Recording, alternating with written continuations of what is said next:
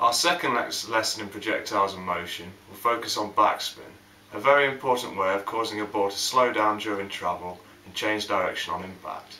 Backspin is very useful for slowing down the pace of a game and confusing an opponent by varying the trajectory of the ball. This effect is achieved by applying the force outside the centre of mass of the object, in this case below the centre of mass, causing the ball to spin backwards as it travels forwards.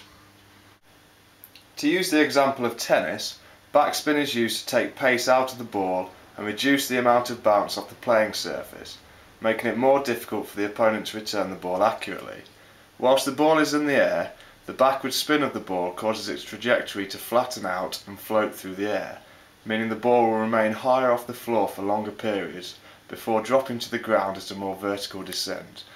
The ball's backwards rotation will mean the ball will bounce against its own forward momentum, effectively killing the speed of the ball as it hits the surface. During a normal pull shot, you strike the cue ball through the centre of mass, therefore transferring the momentum in a straight line into the object ball, meaning the object ball will go into the pocket and the cue ball will stay where it is, like so. To put backspin onto the cue ball, you need to strike the ball below the centre of mass, causing it to spin backwards as it travels forwards. This means as it strikes the object ball, the cue ball will continue to spin backwards, meaning it will travel in the opposite direction of the applied force, like so.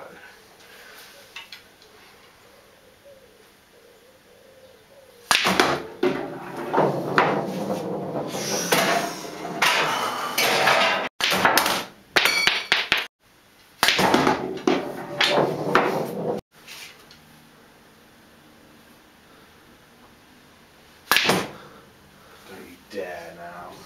Oh! Oh no!